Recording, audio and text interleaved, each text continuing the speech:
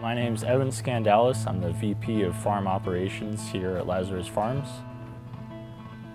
I manage personnel on the farm. I also do project management for the build-out that we've done here at this property, as well as day-to-day operations for the farm.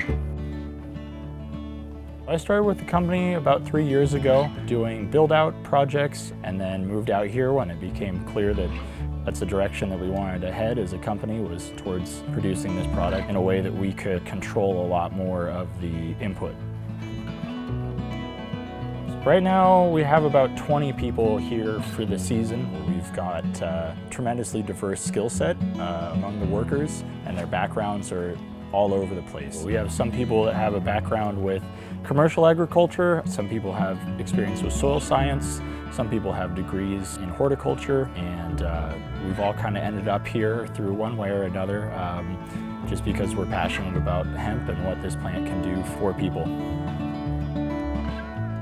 When we're planning this farm out, we made a really conscious decision to use an integrated pest management program, which means that we use bacteria and other more natural ways of controlling the issues that people would traditionally treat with pesticides or herbicides. From the time that the plant is sprouted, we're having beneficial bacteria being used in the soil medium, as well as in the field. We're using some different methods that help control bugs or infestations.